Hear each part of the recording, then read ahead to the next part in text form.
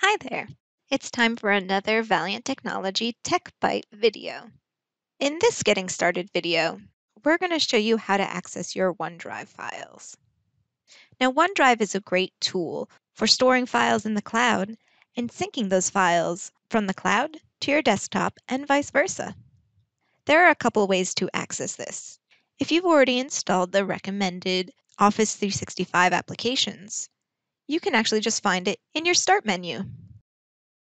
Mine's in recently added, but you can always just skip down to the O for OneDrive. Click to open, and here are all my OneDrive files. You can also see if you were already in File Explorer, it has its own little section, OneDrive Valiant Technology.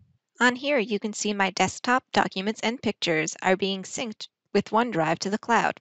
This Excel and Word file, however, originated in the cloud and is being synced to my desktop. If I make any changes to either of these documents, it will sync back up. Or if I create a file from this folder, that will also sync. The other place where you can find OneDrive from any device is in your browser. Open up your preferred internet browser, go to office.com, and right on the main page, you'll see the OneDrive icon. Click to open up your OneDrive, and bam, you can see all your files.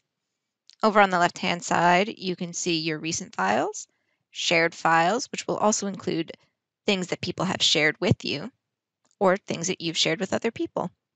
You also see some shared libraries here, but we'll talk about that more when we get to our SharePoint video. And if you're ever not sure where to locate OneDrive, it will also be located down here in the taskbar.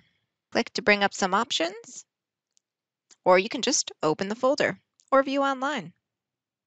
For more tips and useful how-tos, subscribe to our YouTube channel or visit us at thevaliantway.com/kb.